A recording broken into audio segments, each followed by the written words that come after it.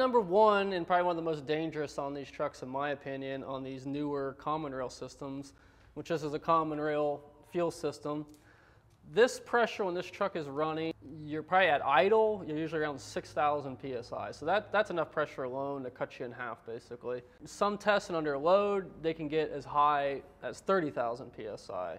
So it's an extreme amount of pressure on this rail. And a lot of times, if it's a really fine leak or something, I know when I was in the Navy on ships, you know, there'd be like steam leaks, and they would take a broom and wave it up and down, and they'd cut the broomstick in half to try to find these leaks because you can't see them. So that's really